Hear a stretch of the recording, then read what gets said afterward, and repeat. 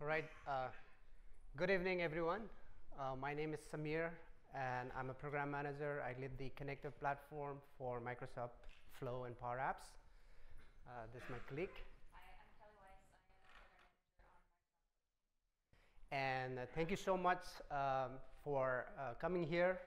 We are going to talk about how you build connectors. And this is a level 300 session. So we try to start with a basic connector, how you can get started, but then we also want to go deep into some of the more advanced topics on connectors. So this is the agenda that we are going to talk about. Very briefly, we are going to tell you what is the Power Platform and then we go about building our first connector. And then we'll showcase some of the new features that we have released, integrating Azure services, and then we'll talk about the architecture, how to write trigger, and then how you can certify your connector if you want, right? And then we'll take some Q&A as well.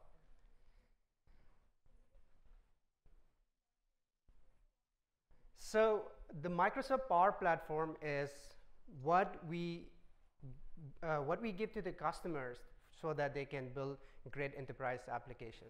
It's a business platform, and we have Power BI, Power Apps, and Flow. With Power BI, you can do great reporting with your data. With Power Apps, we provide you a low-code, no-code way of building apps, so drastically cut down the time that you do to build apps. With Flow, we allow you to automate your business processes. So we think of this as you can use data to analyze and get insights from it. You can use Power Apps to build apps that you can act on the data, and then you can use Flow to automate with the data that you have. The Power Platform is powered by data, right? And the data can be in the common data service. So the common data service provides you a great way to store all your business entities, all your business data. But if your data is not on the common data service, we provide you connectors that allows you to get data wherever it is. And so this session, we are going to talk about connectors. The value that the connector brings in is because of the value that we provide on the platform. What we have seen is that with the Power Platform, with the low-code, no-code way of building applications, we drastically cut down the time and the cost to build applications, to build your solutions. And even large enterprise IT, they get a value out of it. Even though we say that we open up to citizen developers for building the apps, even large IT and enterprise IT, they get a whole lot of value because now they don't have to spend a lot of time building apps, targeting multiple platforms. So it drastically cut down. So it's something that more and more enterprise customers are adopting, and we see a lot of value from the platform. So the data is the heart of everything. Think of an app that doesn't deal with data, so it doesn't make sense, right? You cannot have a Power BI report without data. You need to connect to data.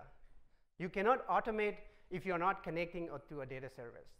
So data is the heart of everything, and I just said we have common data service, which allows you to store data onto our platform, but then we have a lot of data which is not on the common data service.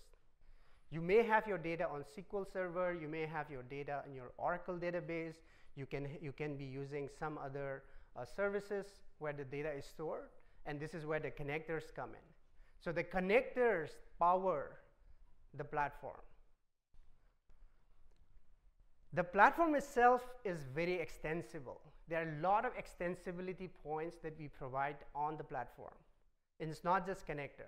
You can start, for instance, with Power BI. For instance, you can use a custom connector if you don't provide a connector out of the box. You can have your own custom visuals. You can embed Power BI. And you can do similar stuff on the Power Apps and the Flow side as well. You can have your own controls, basically, that you can embed in your app. So there are a lot of extensibility points that we provide on the platform. And connectors is just one of them.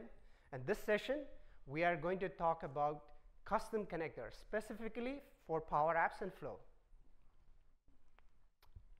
All right. With that, I hand off to Kelly. All right, so what is a connector? So a connector is basically just a wrapper around a RESTful API that allows the service to talk to Microsoft Flow and Power Apps. We have over 250 connectors today. We have our standard connectors that are available to everybody out of the box, things like Outlook, all the Office connectors, Twitter, Facebook, etc. We have premium connectors, so depending on the licensing plan that you're part of, you may have access to our premium connectors. Salesforce is an example of that. Those are really great for enterprises. We also allow you, if your business hasn't made it up into the cloud yet, and you need to connect to your on-premise data, we do have some connectors that allow you to connect to on-prem using an on-premise data gateway. So audio is breaking. You better speak a little loud. oh, It's going in and out. can you hear me now? Is this better? I'm sorry. So we have SQL Server and SharePoint are some examples of connect. Look this way? Okay. Sorry. So SharePoint and SQL Server are a couple of connectors, examples of connectors that allow you to connect to on-premise data. And then, of course, we have your custom connectors. So if there's an API that isn't supported from one of our connectors that we provide, but it's publicly available, you can go in and create your own custom connector to connect to that so that you can support the scenario that you need. Similarly, if there's like an internal API to your specific organization, you can create a custom connector so that you can use it within your org.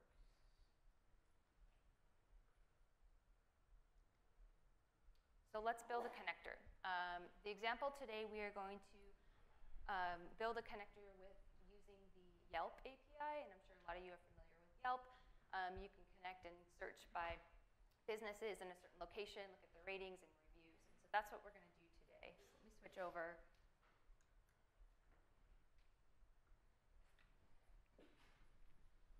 All right, so this is the Yelp documentation. They have a really great documentation on their API. So we're going to use this business search, so you can search for businesses by keyword, category, location, price, etc.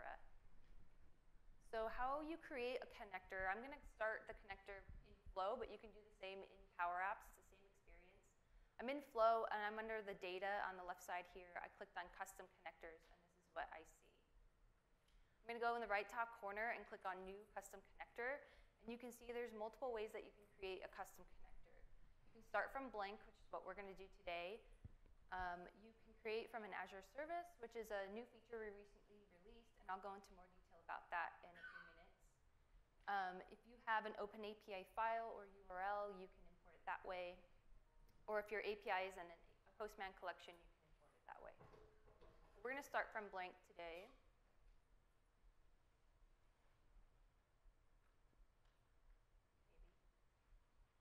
So when I click on that, it's going to ask me for the name of my connector. And I'm just going to call it Yelp Demo. Push continue. You're still dropping in and out. Sorry, you guys.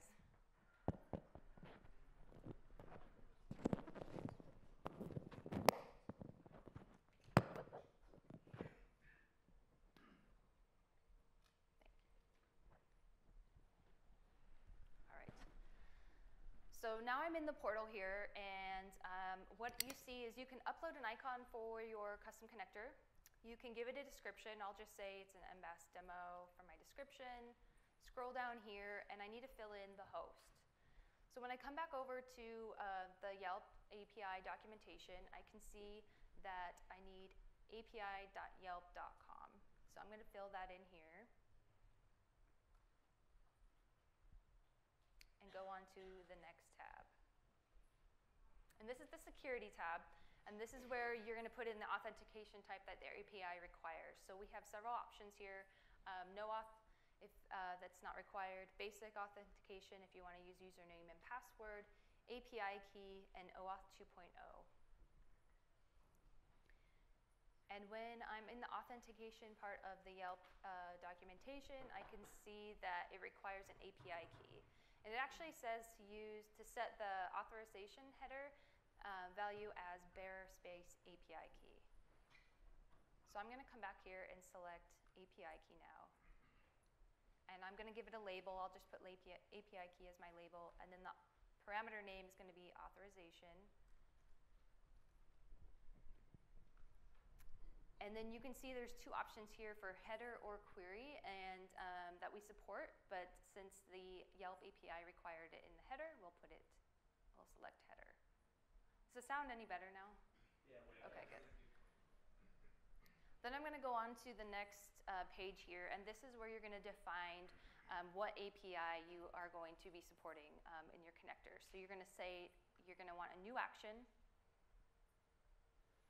And what we're going to do with the API with Yelp is we want to use this search business, because we want to search for a keyword and have a list of businesses returned back to us. So in the summary here, I'm just going to say search business. I'll say the same thing for the operation ID. And then I'll scroll down, and I need to put in the request. And it's really nice because you can import it from a sample. We know that it's going to be a GET request. And the nice thing about the Yelp API is that they have a bunch of different examples here. So this is the one we want. We want to search for a business with a keyword. So they have the GET call here, and then they have this URL that we can copy and paste over and put right in here. I'm actually going to grab a different one I had saved because this one searches with the term, parameter, latitude, and longitude, and I also want to include the location in there, so I had added the location in automatically.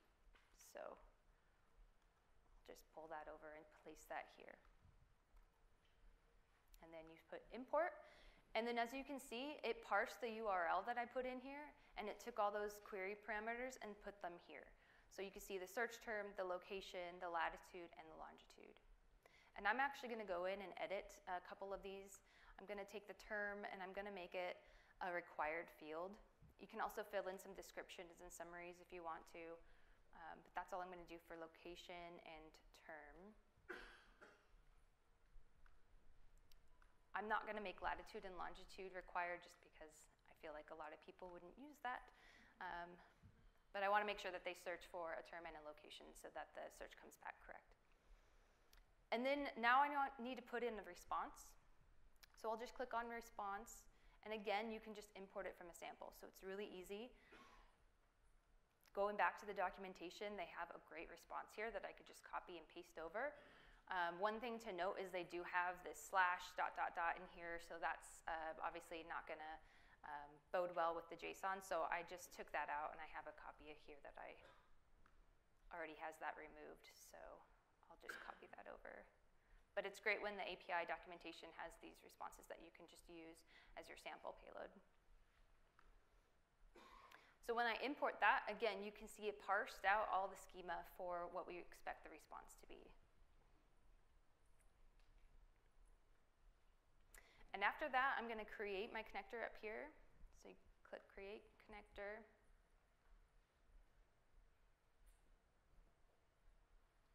Give it some time to think. And then up here, hopefully it'll be successful. There.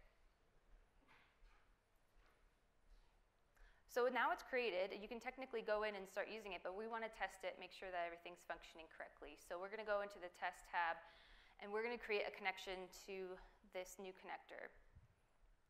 And since it required an API key authorization, it's going to ask for the API key. And I have one ready to go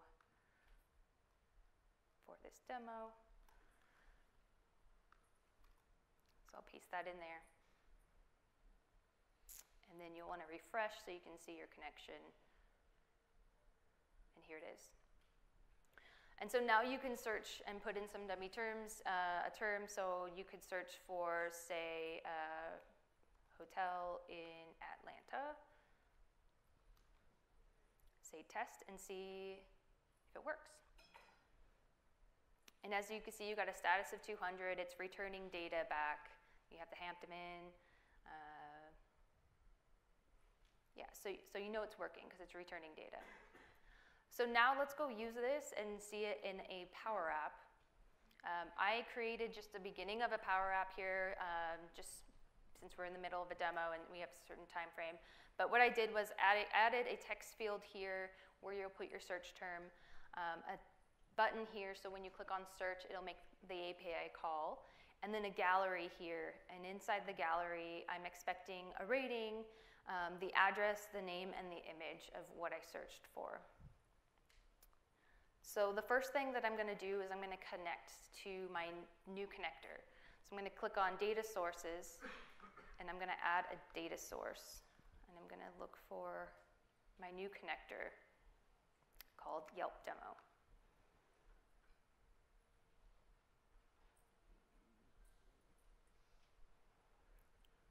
So there I'm connected to Yelp Demo. In my gallery, what I had previously done was given the gallery a variable called search results, so that when I do make my API call, I know that I want my results to go into this variable here. Then on the button is when I was going to make my API call. So I have this already started, but basically,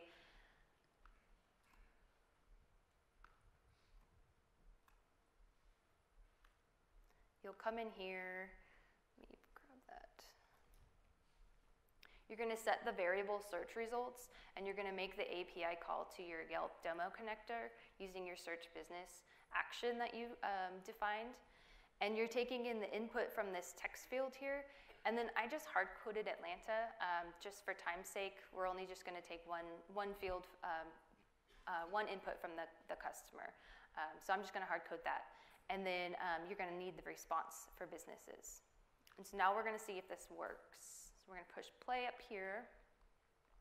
And let's search for restaurants this time. And so again, it's searching for restaurants in Atlanta since we hard-coded Atlanta.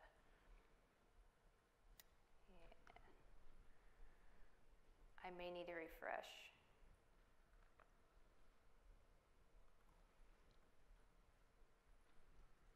I had this open for a while and I think it needs to refresh my authentication.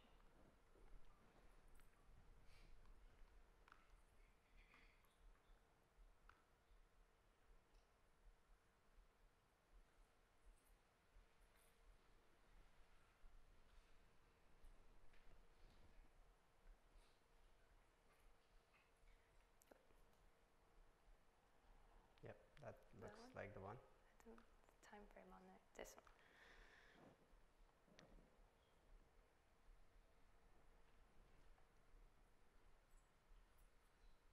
It's thinking about it. Sorry. We're almost done too. You didn't need to identify anything other than just grab the API key, right? And then if you needed to go look, like you didn't have to go and like select like, oh, I'm using Yelp for this. So when we added the data source, so she has already created the Yelp, so she was searching for Yelp. But if you don't have the connection created, you can say new connection, and then you would be able to specify the key. Because she already did the testing, the connection that she created during the test is already there. That's what she did. Cool. Yeah. This ask that was really quick.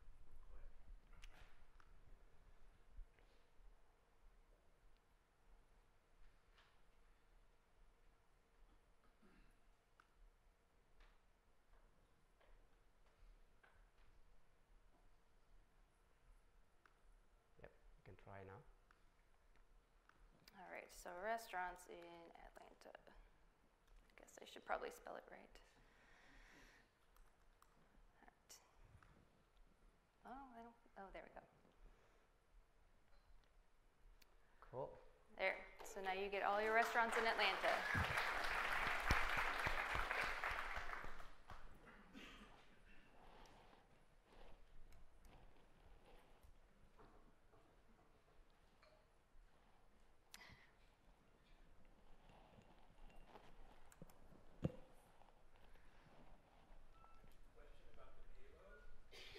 Question about the payload? Right, so if the JSON that comes back is nested and there are some nodes that go deep, will that process just flatten it out to the lowest node? What will it do? So it will not flatten out the content, but what you would have seen is when we import the sample, It's able to describe using a schema. It's just one schema. So we should be able to handle that. Yeah. Yeah. So let's recap. Developing your custom connector. What is required to develop a custom connector? First of all, you obviously need to understand the API for the service. It needs to be a RESTful API. You can create a connector from scratch like we did today with an open API definition, with a Postman collection, and then also with the Azure service. And then you'll need to specify the authentication type that is required by the API. So we had several that we support. And then define the operations in your connector and import the sample payload for the request and the response.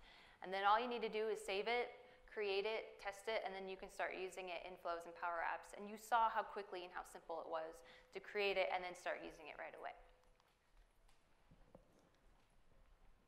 So like I mentioned before, there is a new feature that we recently released where you can create a custom connector from an Azure service. We currently support 2 services, Azure Functions and Logic Apps.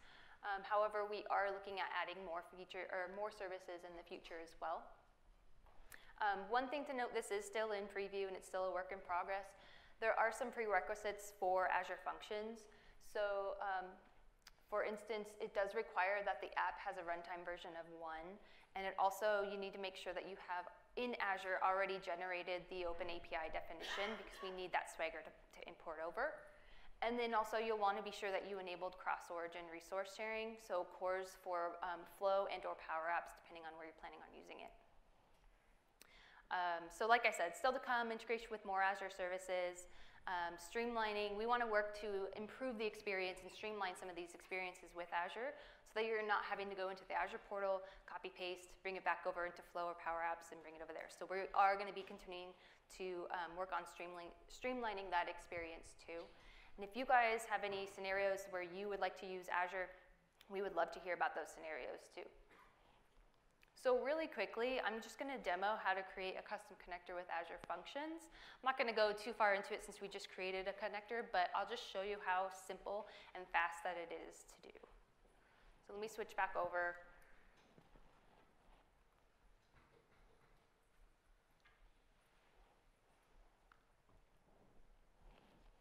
All right, so I'm back in the Flow portal. Again, you could do this in the PowerApps portal as well. And under Data, click on Custom Connectors, and I'm on this page.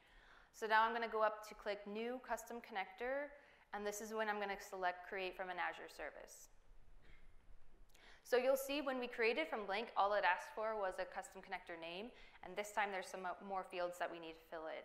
So the first one is a name, so I'll just say demo. And then since I'm already logged in, it knows which subscriptions are available to me. So I'm going to click on the drop down to see all my subscriptions, maybe. And I'll select the subscription that I know my API is under. Next is the Azure service. So you can choose either Functions or Logic Apps for now. So if I click on Logic Apps, it's then going to show me all of the Logic Apps available to me to use. Or if I click on Azure Functions,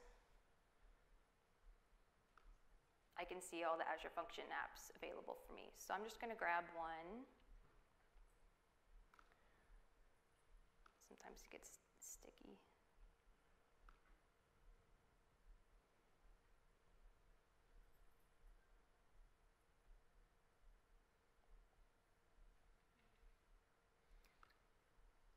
Click Continue, and then this looks familiar. This is where we were before. So again, you can add your icon and your description, but what you'll see is the host was automatically filled in for me.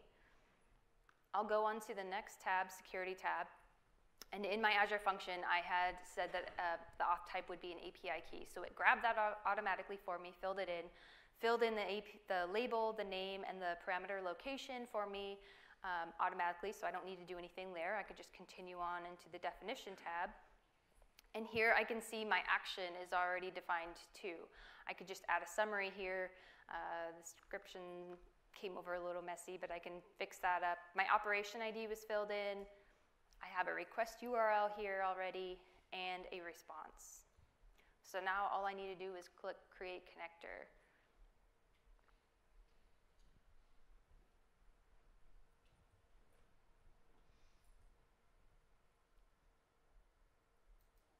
And as you can see, it was successfully created. So now I can just go on, test it, create that connection, test it, and then start using it. And I won't go into that since we already did that. But you can see I didn't have to do anything. It just pulled everything over from my Azure function, and I just needed to go and create that custom connector that way. So that's the new capability we recently released. Like I said, it's still in preview, and we are looking at making some improvements to some of the experiences that you'll undertake. And if you have any scenarios for Azure you would love to see, I would love to talk to you. Come on over to the Flow booth after this. But that's that.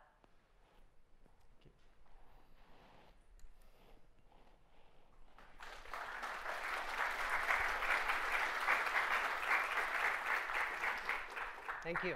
So the importance for supporting Azure functions and logic apps is huge in the sense that many of the enterprise that we talk to, they have a whole stack of app development.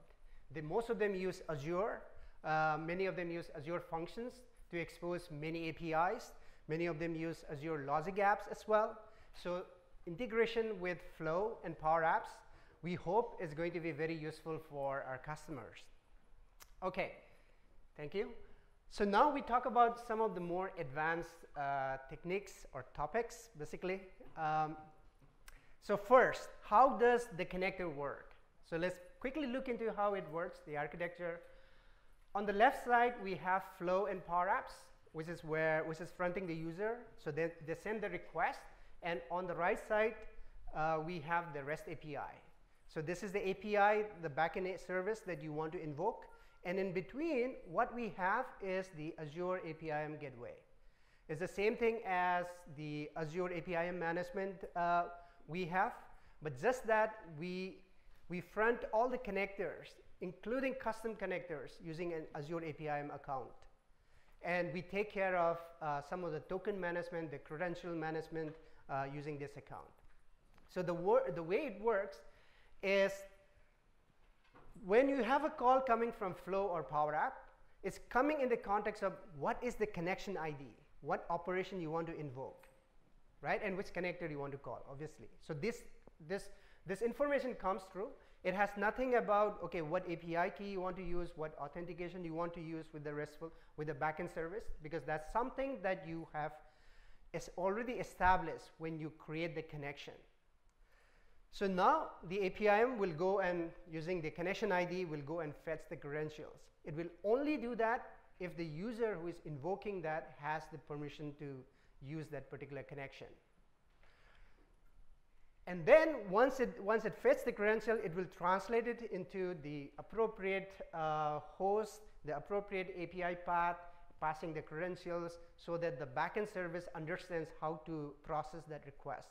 And then when the response comes, we just give the response back to PowerApps and Flow. So at a high level, it's very simple. You have a REST API. We have an APIM gateway in between that is doing the translation. And the reason why I want to quickly show you this one is, as we talk about some of the more advanced stuff, understanding this architecture will help. So if you don't have a REST API, let's say you want to connect to a SQL server, right? What you do is the first thing you have to do is to create a web API. Once you create that web API, you can register it as a custom connector. So it works, everything works, everything works the same once you have your REST API. And as Kelly was saying, if you have an Azure function, the way it works is exactly the same. Azure function exposes a REST API, and it goes via our gateway, so that through the custom connector that you create. And if you have your data on-premise, we provide a one-click experience that says that, okay, my API is on-premise. So if you go back to our custom connector portal, there is one flag where you have to check that says my data is on-premise. And then we take care of tunneling all the requests for your custom API through the on-premise data gateway. So this is something that the user will have to set up, install. What it does is it allows you to connect to any data sources that you have on-premise securely through the web. Okay? The other thing that we just wanted to announce is we have realized the importance of engaging the community and maintaining the connectors that we have. There have been a lot of questions about how people can build custom connectors. There have been a lot of feedback on the out-of-the-box connectors that we have. People have asked for new connectors. People have asked for features in our existing connectors. So we started open sourcing connectors as well on GitHub. And this is something which we are really excited about. And I hope that we can also get a lot of contributions from the community. We have a huge community for Dynamics and the Power Platform. So we expect this is something that will play an important role going forward. So we started open sourcing on GitHub. We have source code for the certified connectors. We also provide a bunch of samples that you can go ahead and look. And then we also open source the tooling that we'll have. All right. So one of the key things that enables this open sourcing is our CLI tool. So today, when you look at how you build custom connector, we use the portal. So everything happens through the UI. But a portal is really good to get started. However, many of you are DevOps, right? So you have your own DevOps cycle. You want to check in your source code into your source control system like GitHub or any source control system. So it's not possible to do that if we just provide you a portal. So this is where the CLI comes in. So using the CLI, you can persist your connector artifacts onto disk, which you can now sync, which you can now check in and use any source code repository of your choice. And that's something that CLI tool allows you. So we support a lot of commands. We allow you to download any connector using the CLI tool. You can create new connectors. You can update, and you can also validate to check if there are any error or anything, any fixes that you have to do on your connector. So I'll just give you a very quick demo of how that works.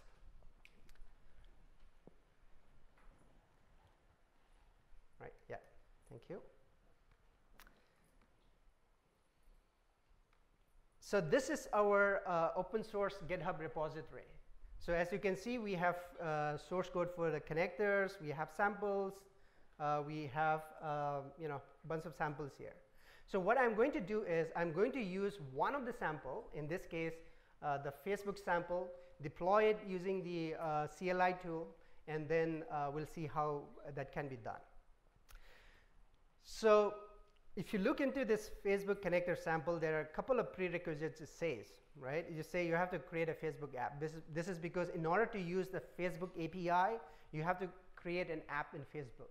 So this is something that I have done. So if you go to the Facebook developer account, I have this lot of apps that I've created. So we have one of the app called PowerApps demo. And you can see the settings. You can see the app ID and the secret, which is something that we are going to need. So once you create the Facebook app, we ask you to replace your client ID with the Facebook app ID that you get, and then we are going to use the CLI tool to create a connector. So as you can see, I don't have any Facebook connector on my account, so I will just go ahead and see how we can use that CLI tool to create that. So the first thing I do is to log in, because this will authenticate the tool. So let's go ahead and log in. So I go to this URL very quickly, copy the URL here, and I have to enter the code. So this will authenticate the use of the CLI on my machine. So I'll go ahead and sign in. And so it is approved, and you should be able to see that login is successful. Now I can go ahead and create. So the first thing that you can do is for any of the command, you can always use this command to see what the syntax is, right? So what argument you need to provide, how you can use that command. So you can see that I have to specify the API definition, the API properties, so, and then I have to specify the secret as well. All right, so I have all that. This is my, space that, okay. So now this will go ahead and try to create a custom connector for the Facebook API. So as you can see, it asks me what environment that I want to use. As you can see, I have like tons of environment. This is the hardest part of the demo, which is figuring out what environment that I have to use. Should be somewhere in the middle. Yes, this one. The number keeps changing. So it's number 69, Samir CS demo. So we just pick that one. And once we select the environment, this will now go ahead and create a custom connector for us, right? So just like that, we have created a custom connector. So now if I go back and refresh our page to see if we have a new custom connector, and you can see that the Facebook connector is here, right? And so now we can use this Facebook connector. So it's so easy to create, once we have the samples, the source code available using the CLI to quickly create. If you want to make updates, you can make updates. You can download the connector back onto your disk, or you can make update onto your disk and deploy it again. You can do all that, right? Okay, so going back, yeah. Oh, this is the one, 7. Oh, this is the one. Okay, cool. Okay, so this is how we create using the CLI. Okay, so next topic that we wanted to quickly talk about is the trigger. So we help a bunch of partners build the connector onto our platform. This is how we got to over 250 connectors today. Many of them, majority of them are built by our external partner. And this is where we get the feedback from our partners on what tooling to improve. So one of the biggest challenges that we have today is how do you build a trigger? A trigger is something that kicks off a flow. It's any interesting event that kicks off a flow. It could be based on time. It could be based on, for instance, you receiving an email, or someone posting a tweet, or it could be someone posting a comment on your Facebook page. So it could be a bunch of events that happens onto your service. And based on that, you want to kick off a flow. So there are two ways in which you can build a trigger. One is based on webhook. The other is based on polling. Webhook is more efficient. The way it works is Flow, or our engine, will subscribe to the backend service saying that I'm interested in these events, and whenever that events happen, the backend service will invoke or will push a notification to our Flow service, and then the flow will kick off. So it's very efficient in the sense that as long as nothing happens, there is no data transfer happening. However, it requires that the backend service do support webhooks. And also sometimes what happens is, because it is based on notification, some notification may get lost. We have seen that happen. The other way to build a trigger is based on polling. Now in the case of polling, what happens is the Flow service will go and check every few minutes to see if there are new events. If there are events, that should kick off the flow. And if there are new events, then it will kick off the flow. So it's very chatty, but it's very easy to implement, because there is no requirement on, or there's less requirement on the backend service, for instance, to implement a webhook kind of infrastructure, right? So let me go ahead and tell you a little bit about how polling works. If it goes to the next screen. Okay. So the way, I'm just quickly going to go over how it works. The way it works is based on what we call as the 202 HTTP async pattern. So the first time when the flow is set up, the flow runtime will invoke a call on the trigger that says, okay, this is the API that I want to call. The connector will go and invoke the backend service to say, okay, give me the data that you have, right? And what happens is the backend service will return you a bunch of data. But this is only used to establish the state, the initial state. Okay? So the connector will return back saying, fine, this is the state. So I've seen where the state is. So it will return 202 is accepted with a retry after that says, okay, come back after some time. And it provides a location header. And in the location header, we initialize a state. The state is used to keep track of till how far you have seen the data. And after some time, what happens is next call will come from Flow as the polling, and it will use the location header. So because we pass a state as location header, the Flow runtime is going to pass the same state. So in this case, example, for instance, I have said state equal to 1, right? The connector now knows that because of the state equal to 1, it will translate into the appropriate API that will do the appropriate filtering so that you can get the right set of data. For instance, it may translate it into a filtered query that says created date is greater than certain timestamp. Okay?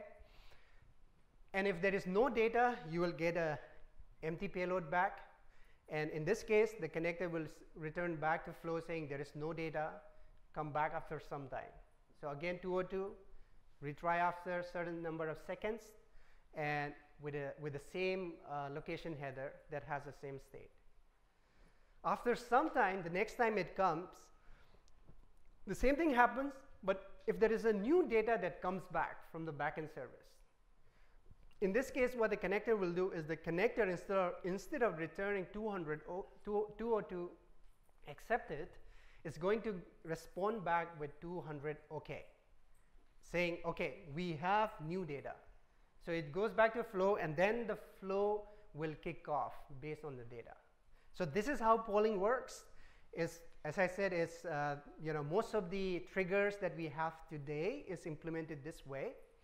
In the future, we are thinking of coming up a mechanism where we want to use the advantage of a polling trigger, the fact that it doesn't lose data, along with the efficiency of a webhook. So this is something what we call as a hybrid trigger. That's something that we are working on.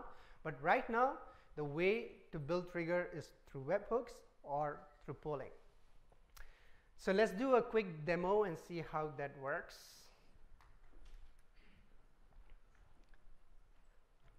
Okay, so we have the Facebook connector that we just created. Now let's see how we can add a trigger to it. So oopsies.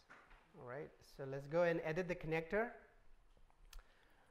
And we have the definition. So right now it has no trigger. So we're going to go ahead and add a trigger. And the way, let's just click on something. Sorry guys.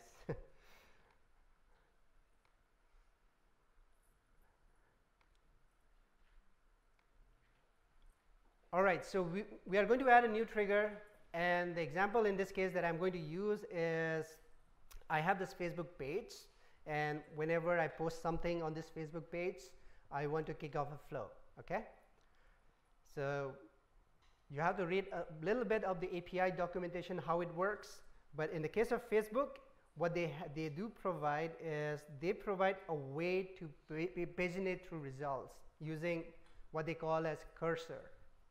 And it's really nothing, but they give you pagination information, and they say you can use before or after.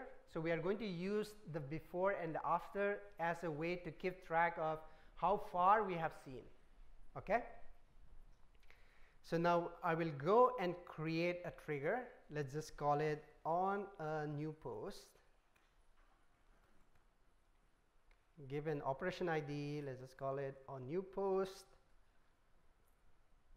And then I select polling here because we are going to use a polling trigger. And just like how we do it for actions, you can import from a sample. So in this case, we are going to use this API. And I will explain what this API is. This API is hitting the graph endpoint, the Facebook API endpoint, which is graph.facebook.com. It requires a page ID, and then you can use this flag, this query parameter before, and you provide some value, and it's going to give you all the results which come after that. Okay, so this is what we are going to use. So I'll copy this, and let's put it here, and I'll say import. And you can see that it asks for a page ID and the before query parameter. The page ID is a required parameter. We'll keep it here for some time. And then the before field. So it's a query parameter, but that is something that you don't want the user to provide the value, because there's something that we want to use to keep track of the state. So I'm just going to say this is an internal parameter. Go back, fix it. And then we're going to provide the response payload. So the response payload for Facebook looks like this. So it gives you the data, and then it gives you the paging information. So I'm just going to copy this again, and did I just, right? And I'll say import, and I have the response payload imported. So if you see, all this response payload is imported here. Cool. So now this is the trigger configuration. The first thing that I have to specify is what query parameter do you want to use to monitor the state. In this case, I want to use the before. And it says, okay, how do you want to initialize this, this field? And this is where you do a little bit of magic to say that. What we want to do is we want to initialize it to this value, whatever the API returns. So we can write a nice expression to do that, which is, and you can read about all this expression in a link in documentation. But what it does is it says in the trigger body, I want to look for this field, paging, cursor, and before. And I want to initialize to that. So I'll just copy this, and I want to initialize to this value. And the next thing it says is, okay, what is the collection which contains the data, which is the trigger body data. So as I said, this is how the payload looks like. So this is what contains the collection of the data that we want to return. So this is how you initialize it. And then the trigger hint is something that you want to give to the end user to test the trigger. So you can say to test this trigger, post on a Facebook page. Okay. And then I update the connector. So this is how you write a trigger. Now let's see if it is working. So I can create a new flow. Let's get, right, let's give a name, or we'll generate one, so we can skip that. So Facebook, and this is the new trigger that I have created on a new post. So I say create. It asks me to sign in, so let's go ahead and sign in to my Facebook account. Sign in. It asks me for a page ID. So this is the page. This is a page that we want to use. This is the ID. So in this case, I have the ID here, and we'll come back and fix it. How that can be done. So I'm just copying the ID here. I'm going to use the page ID, and then when you can add the rest of the steps, what you want to do when a new post happens, right? In this case, let's just say, let's not do this. Let's just put compose so that we can see the output, right? All right. So I'm not doing much, but you can create the flow, right? So what it's doing is just print the output right here to see how it works. So I'll save the flow, and then I can test the flow, right? So this is a hint to test this trigger.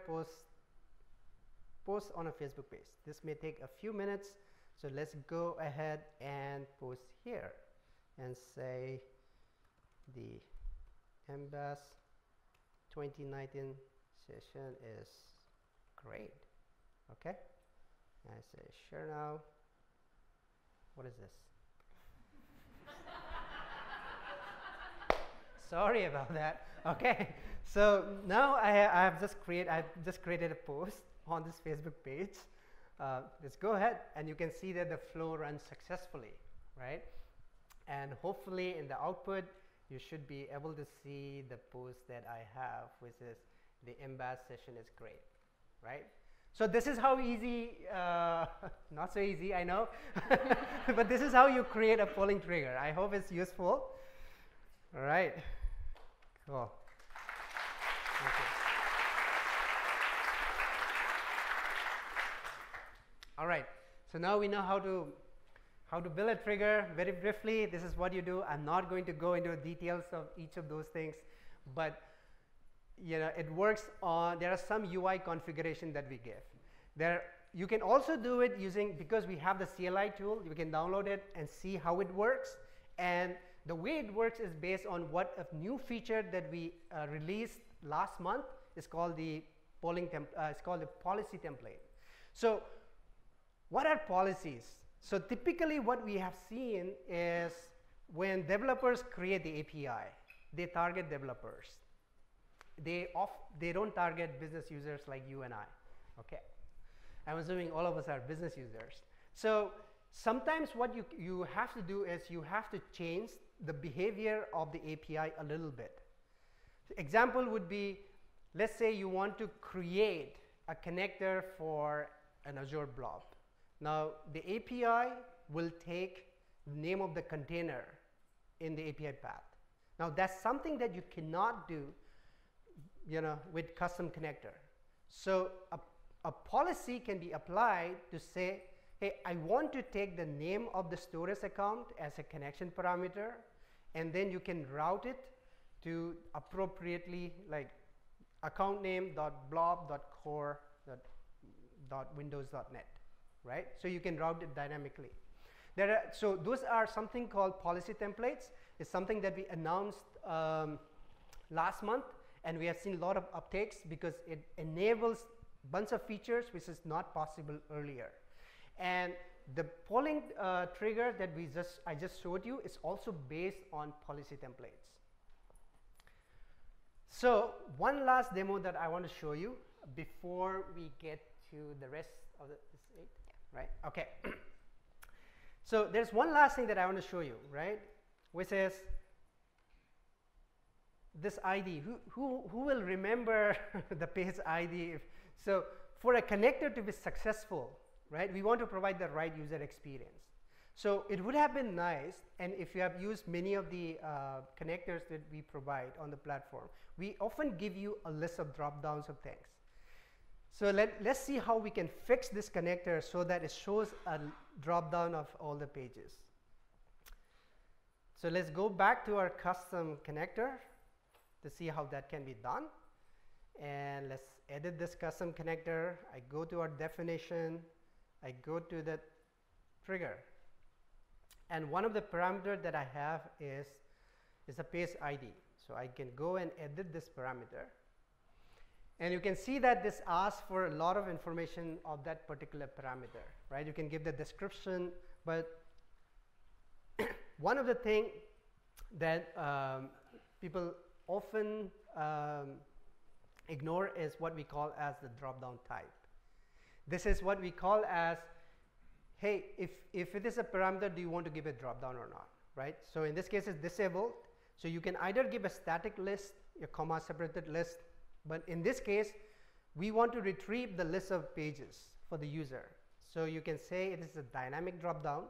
So you click on dynamic stuff. And then if it is a dynamic drop-down, what happens is we are going to make a call to the connector to retrieve the value that you want to show. So it asks for what operations provide the value of that dynamic drop-down. So thankfully for us, we have this operation called get accounts. Even though the name says get accounts, that's because Facebook call it accounts. It gives you the list of pages that you own. So you can say this is the operation that you want to use. And then it has an accept parameter. Yep, I think we can use this. Okay, so this is a hidden parameter where it says you want to retrieve it as an application JSON. Typically, most operations will not have it. But it says, what value do you want to use from the drop-down? So we look into the output of that operation, and you say, the value that I want to use is the ID. Okay? And the ID is what the number is, 20, whatever that you showed, right? The one that I copy pasted. But that's not what you want to show to the user, because if you start showing all those random numbers, people will not understand what it is. So we give you a display value as well. And the display value is a nice name that you get. So once you save this one, you can update the connector. So let's update the connector, and then we can go back to our flow, or you want to create a new flow. Hopefully it should work. And you see a drop down right here, right? So I have two pages. Basically, instead of seeing that number, it's making an API call to retrieve the list of Facebook pages, and you can go and ask the user to select what it is. Okay? So yeah, that's the end of our demo session.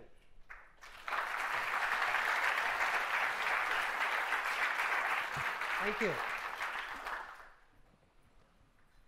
All right. So one last thing. So as we build out these connectors, as I said, we want to get your contributions into our open source repository. You can submit your contribution, bug fixes to our existing connectors, or as sample connectors. So if you own the backend service, you can also certify the connector. This is how you release the connector onto our platform. There is a lot of benefit to doing that one. Essentially, because we have already given more than 250 connectors, the moment you certify your connector, your customers will also be able to leverage the power of the platform. You have seen how easy it is for someone to build an app, right, using the Yelp demo that Kelly just showed. So that is one. So it empowers your customers and our customers to build apps. And because we have over 250 connectors, once you build a connector, people can use the Flow, Microsoft Flow, to integrate with those other services as well. So there is a lot of value to certifying your connector. We do welcome all the partners to certify their connectors. We have a way to do the certification. You submit your connector to us. We are investing in a lot of tooling to improve this process. This is something that we own. And as you have seen, it takes just a few weeks or even days to build a connector. We have seen partners who have released and built a connector within a week. So the value that you get out of building a connector is huge. It doesn't take a lot of effort. You can start with a few operations, and you can update as necessary. All right. So in summary, what we want to say is that the Microsoft Power Platform is what I feel as a game-changing platform. It brings a ton of value. With custom connectors, you can unblock a lot of sales. You can unblock a lot of scenarios that we do not provide with out-of-the-box connectors. So it's a one way to extend the platform. And it's super easy to build custom connectors. You can just do it in a matter of days. The most time will be in understanding what that API is and what the documentation is. So you should build your connectors now. And if you have built a great custom connector, we want to learn about that one. Use our GitHub repository to submit and provide us feedback. Thank you. Any questions? Yeah.